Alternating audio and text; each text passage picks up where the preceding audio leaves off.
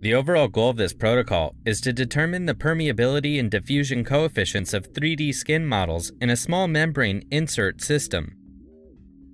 This method can help to answer key questions about 3D skin tissue engineering for pharmaceutical and cosmetic application, in which the permeability and diffusion coefficient are essential quality factors.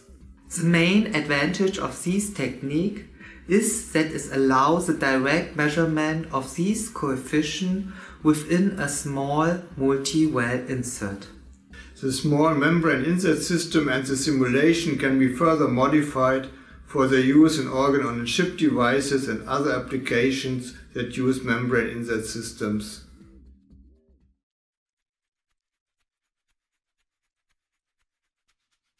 To prepare an agarose gel, begin by applying 28.6 microliters of freshly prepared 80 degrees Celsius liquid agarose gel onto each membrane of a 96-well membrane inset system. After 10 minutes, the gel will have solidified and can be used for a permeability assay. To prepare a collagen cell model, first mix 125 microliters of HBSS and 1 milliliter of collagen R solution on ice, followed by neutralization with sodium hydroxide. Next, add 125 microliters of primary fibroblasts suspended in complete medium to the mixture, and add 28.6 microliters of the resulting cell solution to each well of a new 96-well membrane inset system.